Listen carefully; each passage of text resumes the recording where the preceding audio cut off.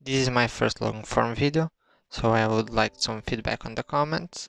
And well, while I build this simple scene, I would like to explain modularity. Modularity in Godot is about breaking down your game into small, reusable parts called modules. Each module handles a specific task, making your code easy to manage and reuse. Using modularity in Godot makes your game easier to update, bug, and expand. It's like creating with Lego blocks. Once you build one piece, you can use it over and over again, wherever you want. For example, let's say you have a player character.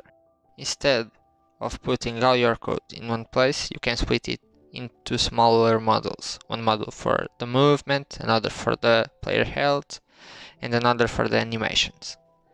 Now, the cool thing is, if you need an enemy character, you can reuse all these modules and code without writing it again. Just attach the movement module, the HP module, and the animation module, and it's done. The enemy will be capable of doing everything the player can, and also have its own logic in their script.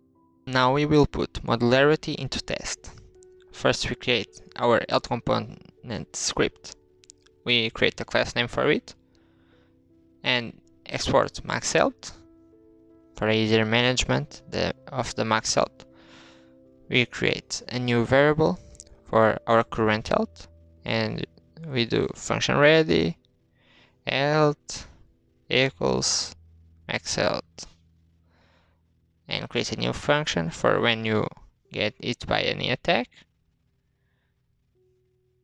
to reduce your health.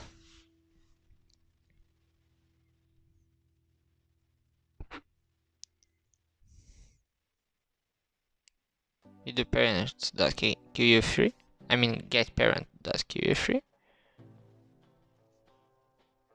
and now we're going to do a progress bar for our enemy.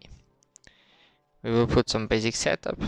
You can do whatever you want with your style.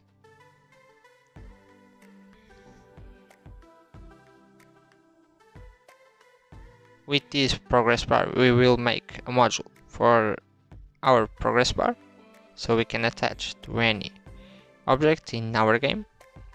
Then we add the script to it, and we do export health component var health component test2. Then we create another export variable for our size y and size x. We name them integers and also name them variables. Then we add two new onReady variables, one for mean size y and another for mean position y. This is more of a math stuff, so you can ignore it if you are not doing a progress bar. And again, this is some math to make the position be on the place I want, so you can ignore it. I'm just showing how to make a component and how to apply it. Then we set our max value to max health and our value to max health, size to vector2, size x, size y,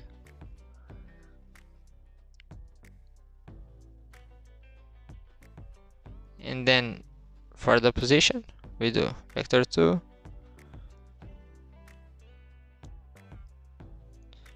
size x/2 times -1 and mean position y.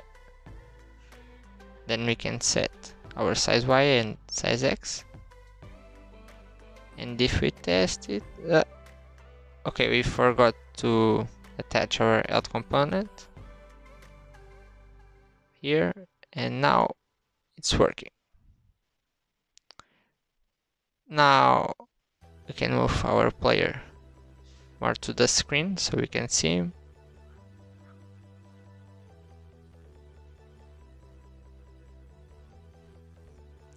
And now we will make them lose life and also update the progress bar.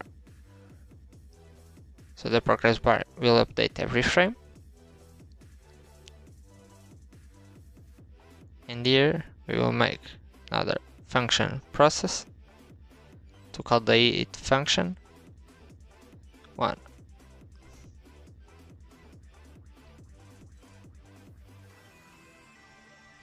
We will change the max health for each object.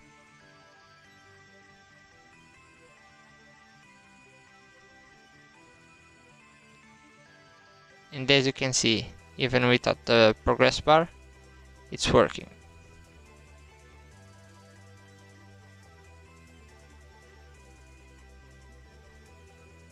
We save the progress bar component as a scene and we attach it to player test 2, so we can see also how it is easy to apply the components. Okay, there is an error.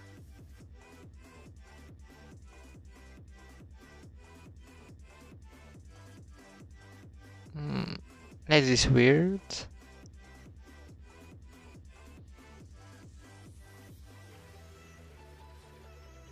Oh, okay, because I saved it as a scene is removed the attachment.